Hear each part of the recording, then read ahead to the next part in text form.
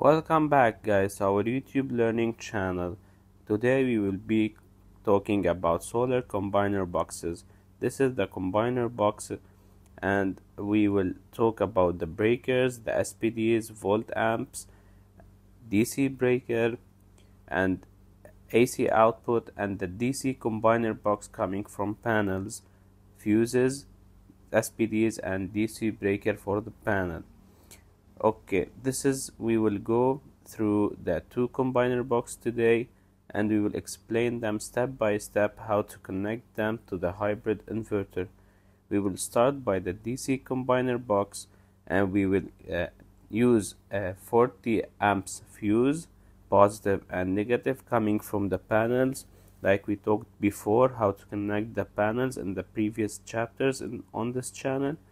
Going into the fuses, from and SPDs, we will make junction to the DC breaker, from the SPD to the DC breaker, and from the DC 63 amps breaker out to the PV input on the inverter. As we see here on the inverter, we have PVN, positive and negative. So from the DC combiner box coming from the roof channel 1 to the output, coming to the fuses, SPDs, breaker, then to the PV input on the inverter, on the hybrid inverter. This is the PV input. We will connect it from the DC breaker, from the DC combiner boxes. Now let's talk about the AC and battery combiner box. Here we have AC breaker, 20 amps coming from the utility grid input, line and neutral, connecting it from the bottom to the top of the SPD, positive and negative. Junction box to the volt amps meter, and then positive negative to the inverter input on the from the utility, from the breaker to the input on the inverter, line and neutral.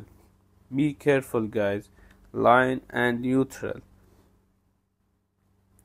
Okay, and now we will go from the battery bank, 200 hour amps, 48 volts, to the DC breaker, minimum of 125 amps, as we learn how to calculate it from the previous chapters, to the inverter battery input.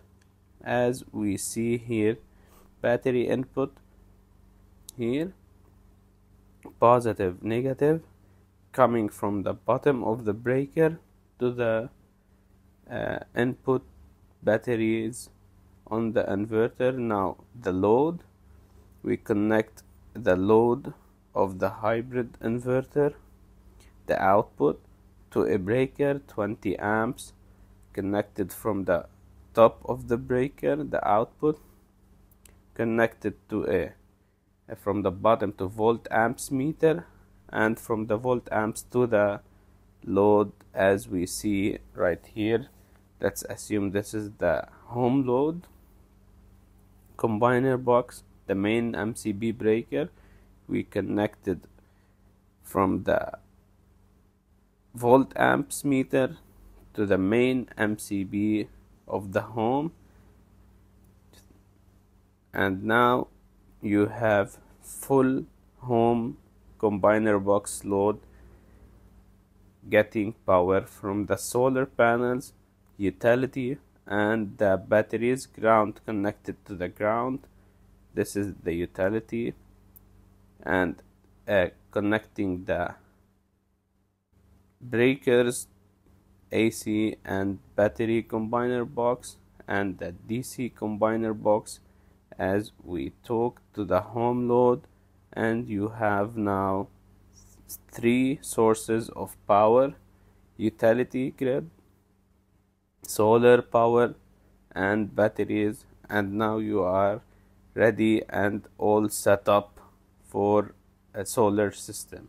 Don't forget to like, subscribe, and follow us on social media.